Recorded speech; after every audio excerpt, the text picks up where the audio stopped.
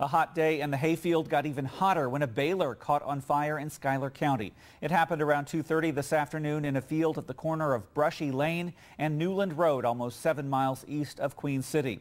The baler was operated by Jack Yardley II of Queen City. He told me when he noticed the smoke and flames, he dumped the half bale out of the baler, but it was too late.